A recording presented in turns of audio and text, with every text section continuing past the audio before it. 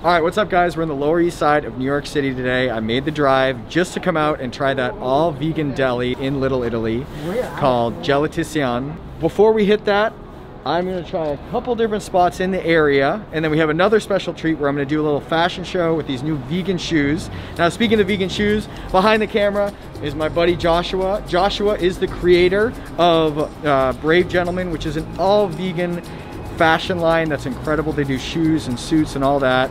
Joshua, say hi. Hey everybody. Hey. Okay, Joshua, what are we at for the first spot? Hey, we are here at Mikuli, and they are a bakery, an Israeli bakery that makes some amazing vegan babka. All right, this is a very exciting moment for me. So this is the elusive vegan babka. Look at that. For those of you who don't know, a babka is a traditional Jewish pastry that is chocolate and dough, and it's marbleized. It tastes like the chocolate's like baked into the bread. Yeah.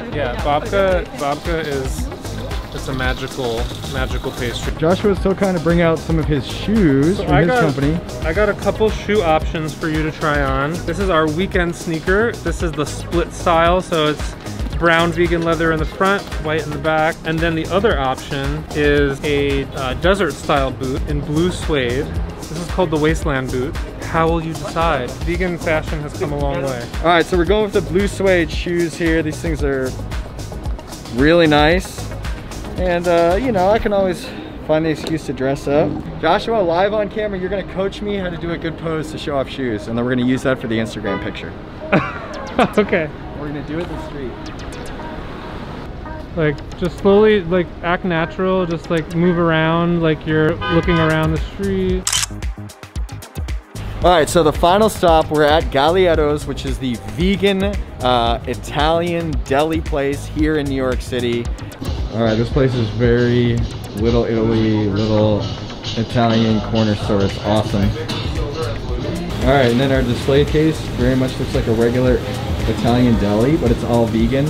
So they got their sandwiches, their pastas, kind of like cold salads, their vegetables, and then quiches even.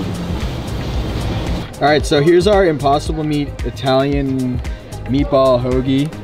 Wyatt, can you tell me a little bit about it? Yeah, I mean, so this is our like most popular sandwich, like everyone comes here for it. The texture of it is like really similar to actual meat, and it's kind of alarming. Got basil, and then the rest of it is like a vegan like mozzarella. Yeah, what's the mozzarella made from? It's a brand called Numu. All right, look how gooey this is. It's good. So good. So many good things happening here. The bread, you can hear it, very crispy. I always dreamed of having a place in Little Italy that was like this and vegan.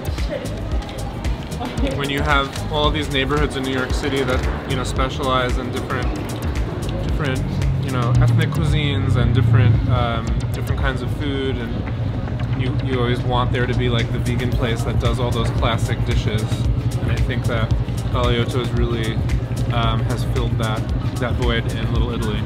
All right, to finish it off, we got these traditional, what are these traditional rainbow cookies from These are Little Italian Italy? rainbow cookies, which are hard to find authentic Italian rainbow cookies in Little Italy that are vegan, in New York City. So yeah. Oh man, well, it's been such a fun day hanging out with Joshua.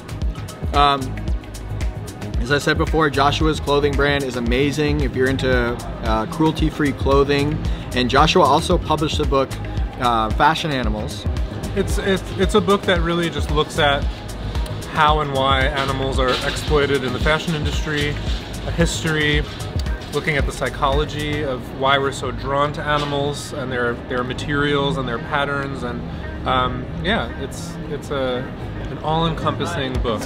So I'll leave all of the links in the description below if you want to check it out. But thanks so much for watching, and make sure to like, comment, and subscribe, of course, if you haven't, and I'll see you for the next video.